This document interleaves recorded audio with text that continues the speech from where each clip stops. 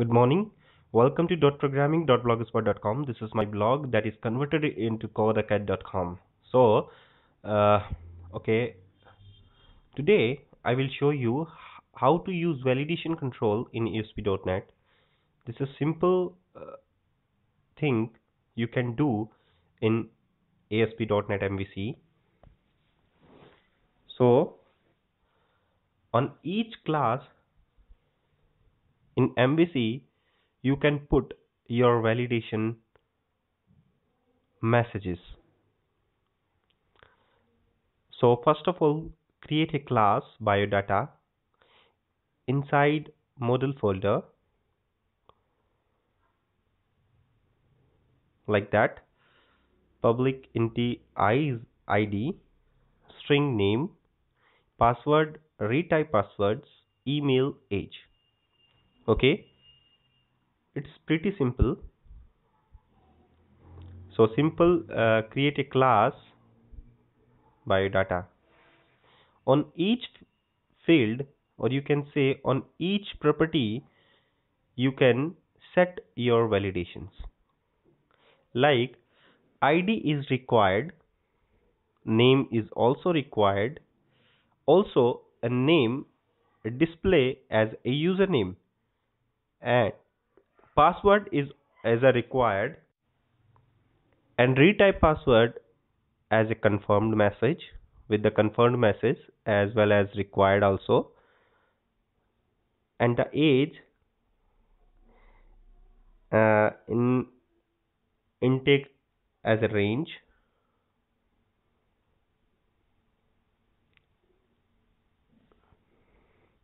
You should take email also.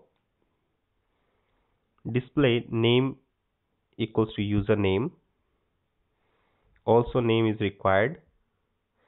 And if you want to set some string and string length,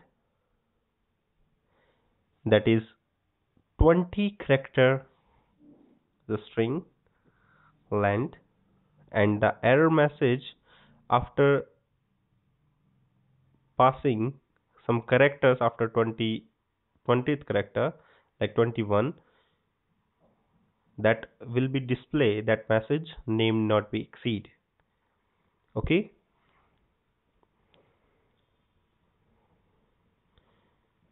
password is also required, retype password is also required. Also compare with the above field, that is password.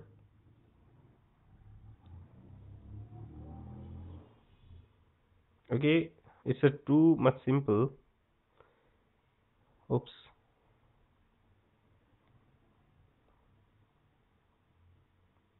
Square bracket is needed for your validation. Compare, and which field you want to compare, that is password. Okay, that's enough in retype. And in the age field, you can set your range validator. So here we have a 4th and 5th type of validations like required, display, string length, compare, range, and regular expression for your email. Range is 18 to 31, and what is the error message is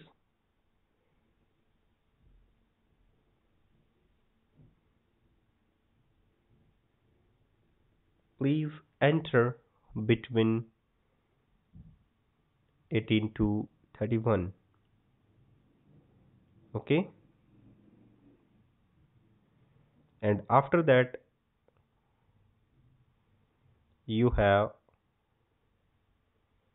email.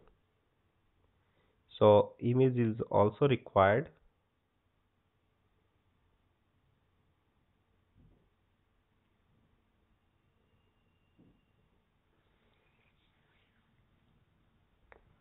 A regular expression for the email is, that is designed by the user plus double slash at the rate dot plus double slash dot plus. That is the valid email address expression actually. Error message is please enter valid email. Okay, that's fine.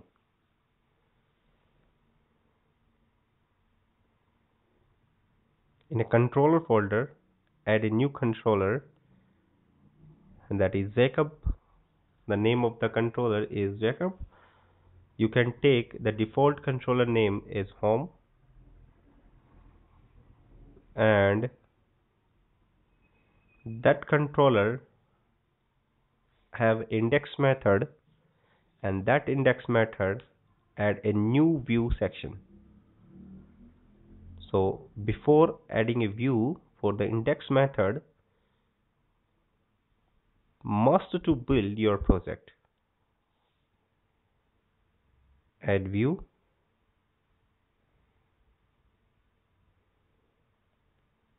create a model class is biodata, edit.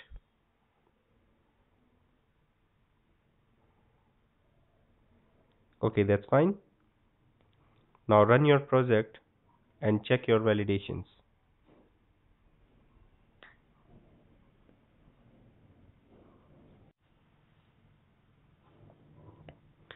So thank you for this video, for watching your video tutorial, and thanks again. If you subscribe to my channel, then you'll learn many more things about ASP.NET MVC. Thank you again.